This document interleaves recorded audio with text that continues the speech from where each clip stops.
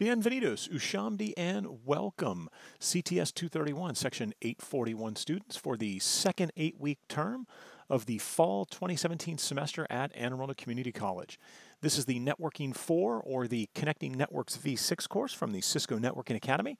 And this morning's video tutorial and solution set is going to be on Packet Tracer Activity 4.2.2.12. We're taking our third look at extended ACLs. Again, you can see how important extended ACLs are going to be from not only a certification perspective, but also a real-world perspective. So really a lot of attention given to extended ACLs throughout this course.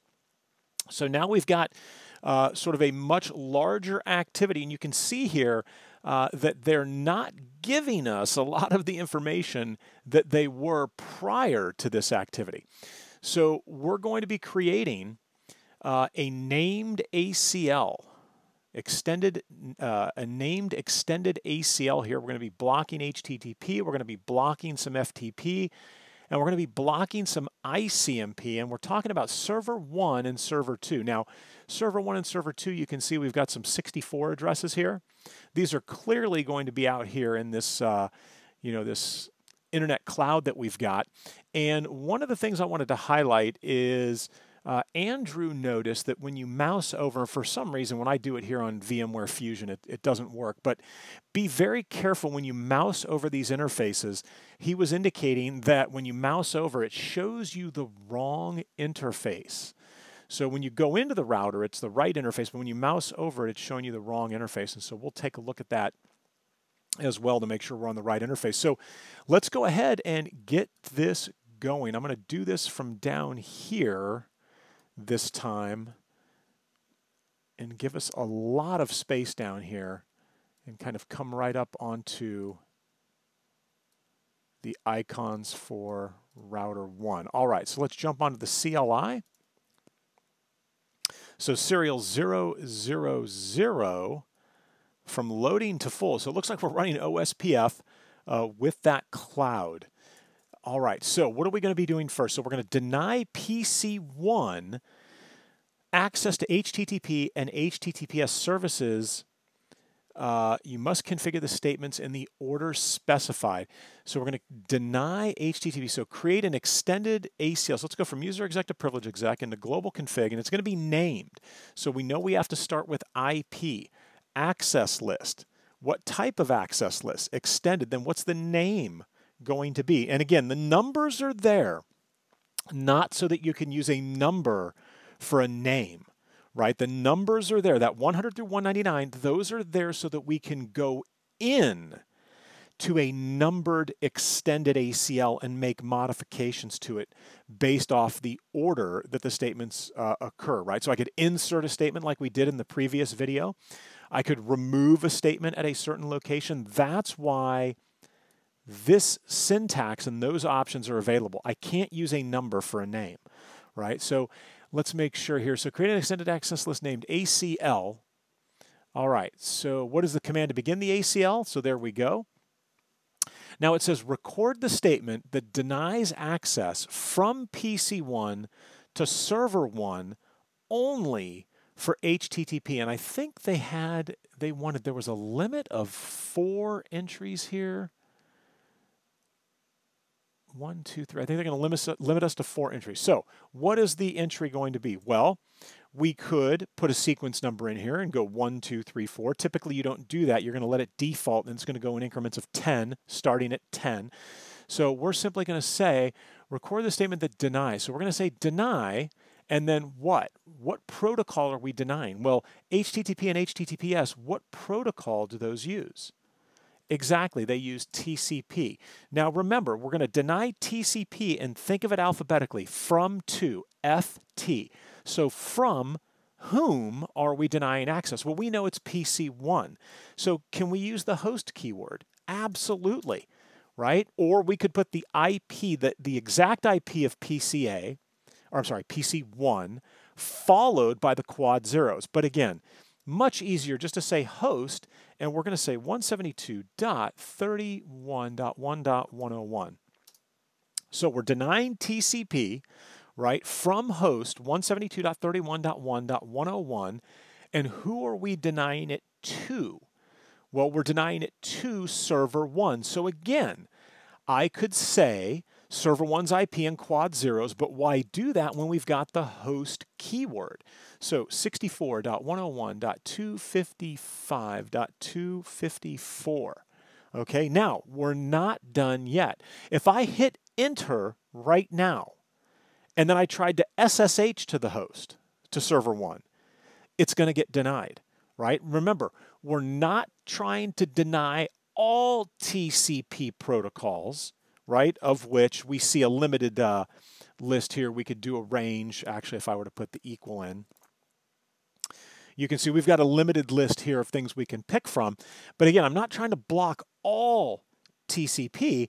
I'm trying to block only, in this instance for that statement right here, to server 1 for HTTP only, so equal to www. I could have also put 80, but if I put 80, it's going to put www in there. So we'll say equal www. So there's our first statement.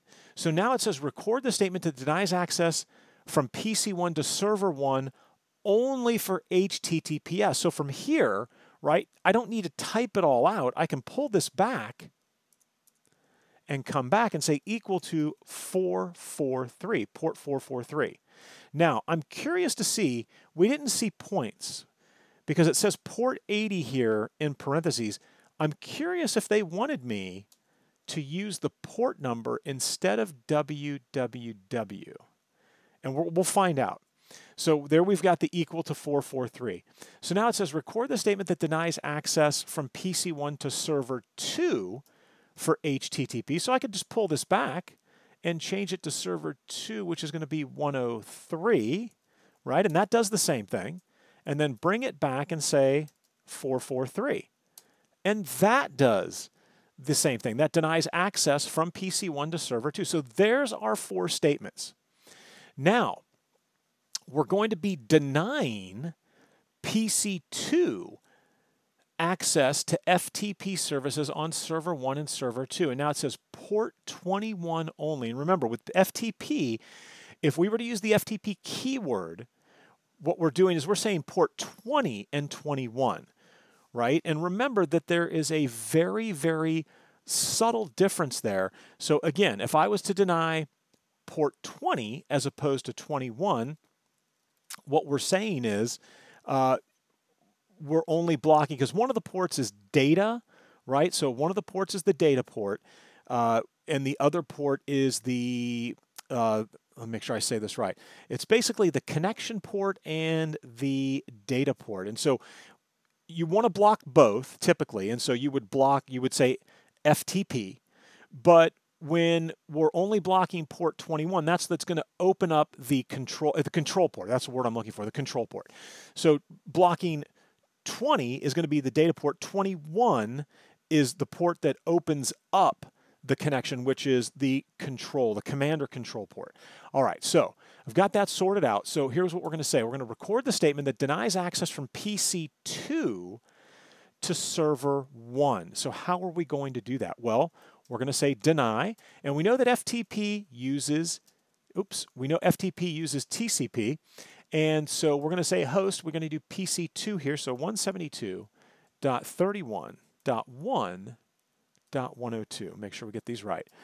And again, very straightforward. To host, server 1 is 64.101.255.254. Now, remember, they want us to say only port 20. I'm sorry, only port 21. So it says port 21 only. So we'll go with equal to 21. And then it says PC2 to server 2. Well, again, this is some easy lifting here to change the 101 to a 103, and there we go. So that takes care of those 2 entries. Now, deny PC3 the ability to ping server 1 and server 2. So we're going to say deny ICMP from host, and this is PC3 172.31.1.103 to host, again, server 1, 64.101.255.254. Now, it doesn't say any of the specific messages for ICMP or, the deny or whatever. So we're going to go ahead and leave it right there. We're denying all ICMP, and then we're also doing it to server 2. And then, very important, it says permit all other IP traffic. Now remember, we've got all of these deny statements in here right now. That's all we have. So if I said do show IP access list ACL, that's what we have right now. And the reason that we have all these deny statements is because we're picking off services that we want to deny, and then everything else is going to be allowed. So what do we say? We say permit IP, and then we're not going to put source addresses in here. We're just going to say any. So from anywhere to anywhere, we're going to permit everything else because we've already defined that which we're going to deny. So we would say permit IP any. As you can see, we magically bumped up to 80 here. So now apply and verify the extended ACL. And so now we get to the question, where does it get applied? Does it get applied as close to the source as possible, right? In the inbound direction? Or are we going to have to apply it here, like we saw in activity 42211, in the outbound direction? Well, from looking at this, right, everybody is coming through this port. It's not as if, like in activity 42211, there's no other switch. I'm sorry, I'm drawing with the mouse right now.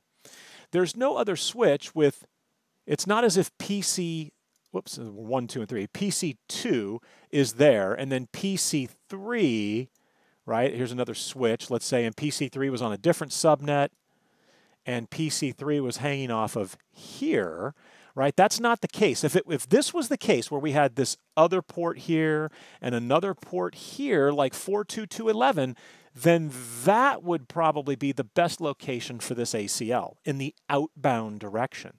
But that's not the case. All of the hosts that we have come through a single switch, and all of that traffic is passing through that single port right there. So we're going to be doing it on this port in the inbound direction. And here's where Andrew noticed, and again, my iMac is very slow, so when I mouse over an interface, you'll notice we don't see, it's not showing you what the interface is. Typically, if you're doing this on your PC, you're going to see that interface. And Andrew noticed that when you mouse over, it shows you the wrong interface. So apply the ACL. Okay, and then we're going to test access. So I'm just making sure we're not missing anything there. All right, so let's apply that ACL. So what interface is that? Well, let's find out. Let's go ahead and say end, and let's save our config just to be sure. I'm going to say show IP interface brief. And again, it's pretty straightforward that it's gig 00. I think Andrew said when you mouse over it, it shows gig 01. That is not the interface. So it's gig 00. We could test it by shutting it down, but I'm confident that since that's the only one listed there on the LAN side, and we know the serial interface goes out to the WAN side, let's go ahead and go into global config interface gigabit Ethernet 00, and we're going to say IP access group. Remember, not access class, it's access group. And what did we call our ACL? Very original name, just ACL. And it would be in the inbound direction. And that should get us the 20 points, and it does.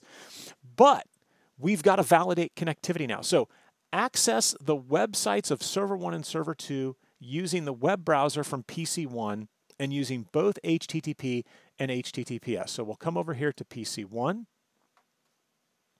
pull the desktop up. We'll pull up our web browser. I'm going to say http:// 64.101.255.254.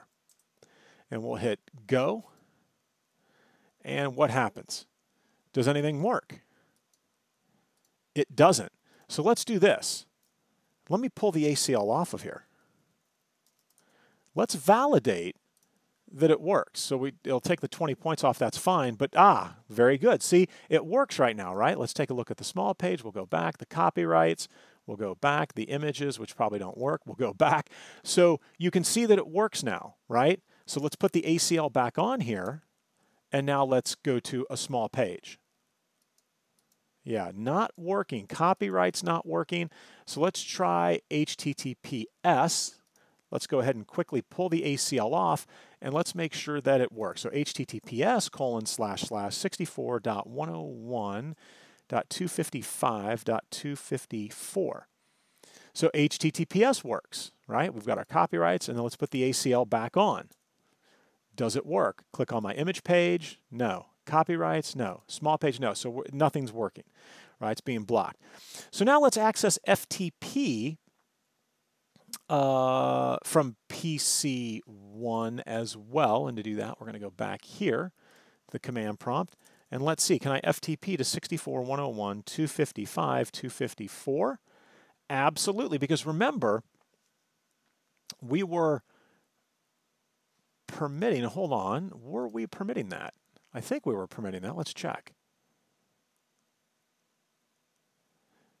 Oh, right. So we were denying FTP, but we were denying it from 72.1.102 from PC2. Yeah, so it works for PC1, and we can put Cisco in there. And, oh, I'm sorry, I put that in for my username. All right, well, it did this little thing here, so we're good. We know that it's working from PC1.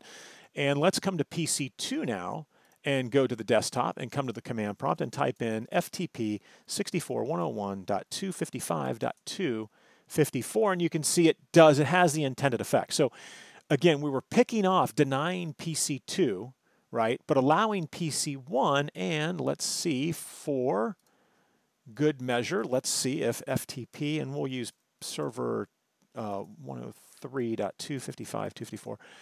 And there we go. And we can connect, and the username and password, oh, the username and password is Cisco. Sorry, I thought I had the username wrong. So there we go. So we're logged in, and that's working. And can we ping server 1 and server 2 from PC1? Let's give it a try. Let's exit out here, quit. And let's ping 64.101.255.254. And we can, because we were not denying ICMP for PC1. Who were we denying? Whoops, 103. Who were we denying ICMP for? Where's it at? 1.103, which is PC3. So PC2 should also work. I should be able to ping 64.101.255.254, and that works. But when we come to PC3, is it going to work? Ping 64.101.255.254. No. We get a reply, right? An ICMP unreachable coming back to us from our default gateway. And then let's try 103. Exactly. It should not work. All right. Well, that is going to wrap up Packet Tracer Activity 4.2.2.12. Remember, when we're talking about ACLs, we are talking about stateless packet filters, not stateful. And we saw how we do the extended ACLs in this scenario. We also saw where we do the denies first, and then we allow everything else through, right? All right. Well, that's it for Packet Tracer 4.2.2.12. I will see you all on Tuesday night. Have a great weekend.